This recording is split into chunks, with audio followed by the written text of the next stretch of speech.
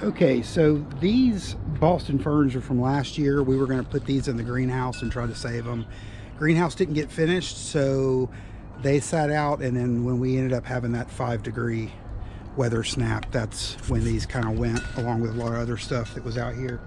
So I went to Lowe's today. They had their Boston ferns on sale, so I got 2. They're right over there, and I'm going to plant those up and replace these dead ones.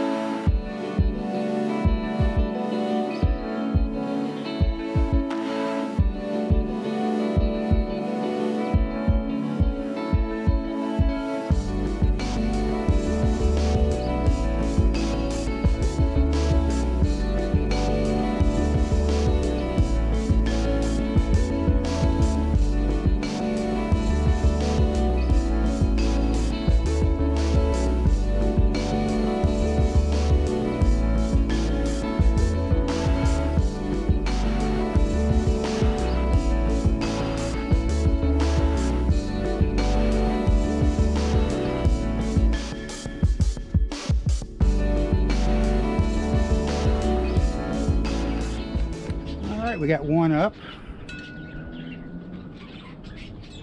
That's good. All right, and here's the second one. And there's Smokey.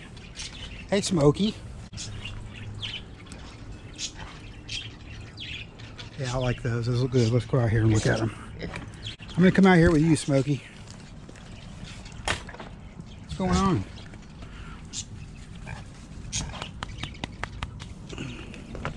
All right, let's take a look. We're about to do a major cleaning on the deck too. Yeah, I like those. Those look good.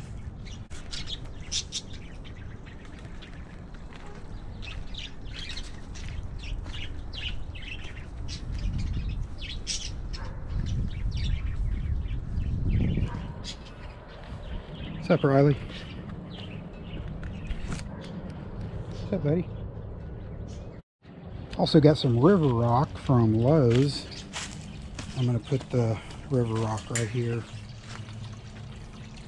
in this section. Probably some down in there if we have some left over. And that's 2 different sizes. So this stuff is like the 1 to 2 inch, and then I've got pea gravel.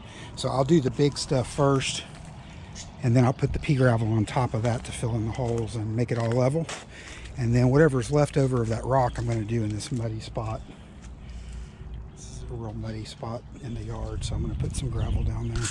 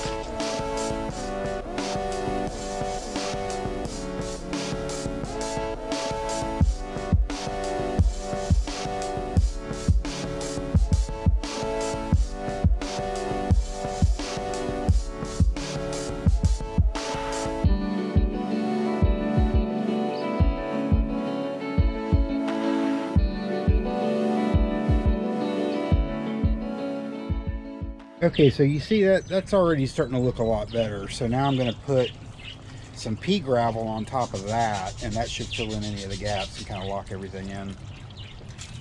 That looks a lot better. And I'm going to finish the dog path over here. This is kind of the design we came up with to keep the dogs from bringing mud into the house. They'll so we don't have to open this door each time. They just jump through there, and then they come through here and up. And so they were tracking mud all up onto the deck, and we're like, how's that happening? And so, well, they were coming through this muddy area. So I was meaning to add rock to this and haven't. So that's what I'm doing now, finishing that up now.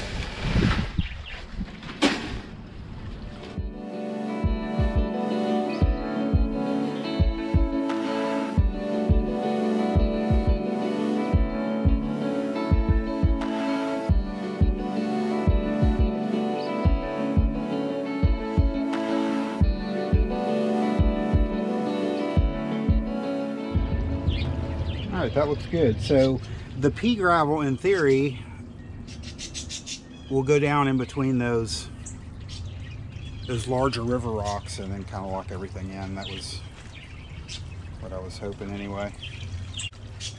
So I've watched a bunch of videos on Andrew Camarada's channel about how he lays gravel in different places, filling in driveways and dirt roads and stuff like that. And so that was kind of what I had in my head when I was doing this, just trying to lock everything in and make a nice path.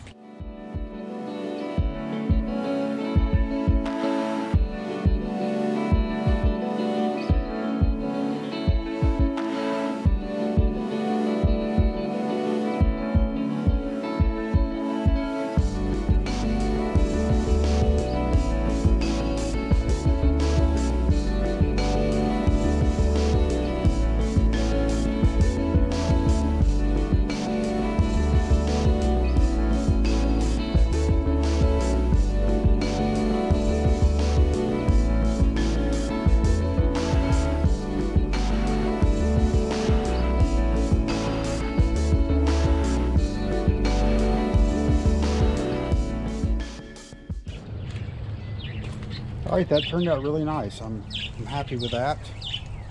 So that's a nice mud-free walkway for the dogs. And then I finished up over here.